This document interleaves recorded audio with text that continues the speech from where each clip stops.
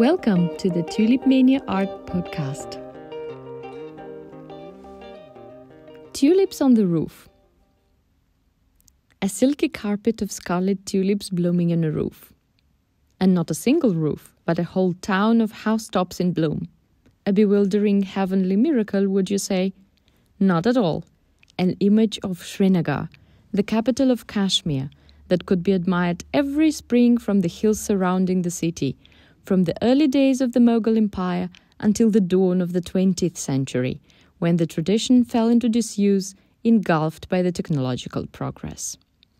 Burza Pash, or birch roof in Kashmiri, that is what the locals used to call this unique type of traditional roofing, indigenous to Kashmir and historically built in this area for centuries. It was built of wooden planks, coated with birch bark, and covered with a layer of 8 to 10 centimeters of fertile earth, where grass and flowers were planted.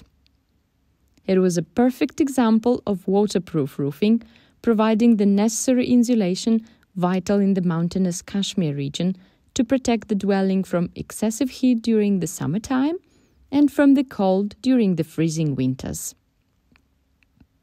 The roofs were usually planted with grass by the less well-to-do families, but the representatives of the middle and higher income class were usually adorning their roof gardens with flowers. The most luxuriant bloom displays were to be admired on the roofs of shrines and mosques.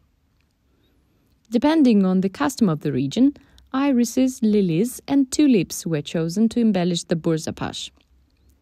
Tulips were typical for the capital city Srinagar and its surroundings. The roofs were normally planted with the scarlet blooming Tulipmania, a variety naturalized in the Kashmir Valley, abundantly growing in the wild and popular with the name Gullala in the Kashmir language.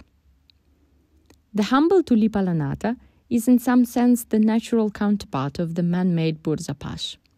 Just as the birch roof is covered with earth, adding to the insulation of the human dwelling, so is the Tulipmania unique in the tulip world by its tunic, lined on the inside by a layer of long, thin and woolly hairs, insulating the bulb to protect it from the harsh environment surrounding it.